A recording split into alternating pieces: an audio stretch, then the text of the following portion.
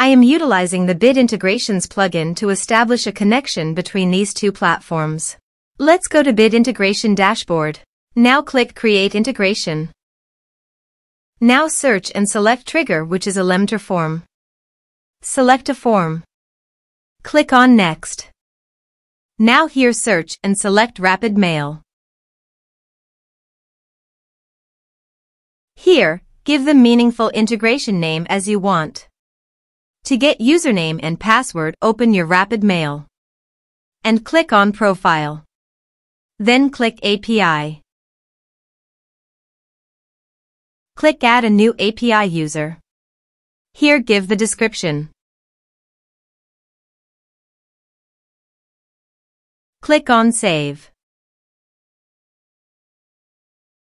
Here is the username and password. Now copy the username and password and paste it here.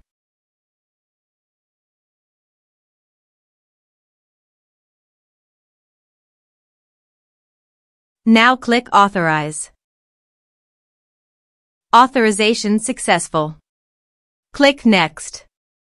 Select Recipient List from the drop-down. Now map the field.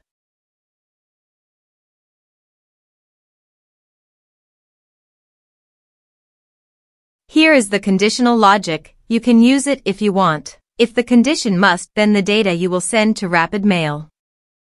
Then click Next. Now save the integration.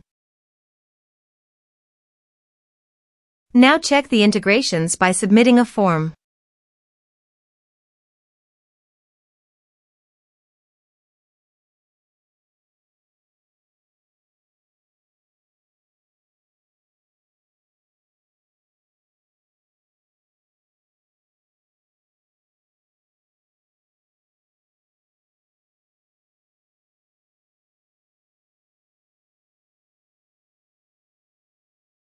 Form submitted successfully.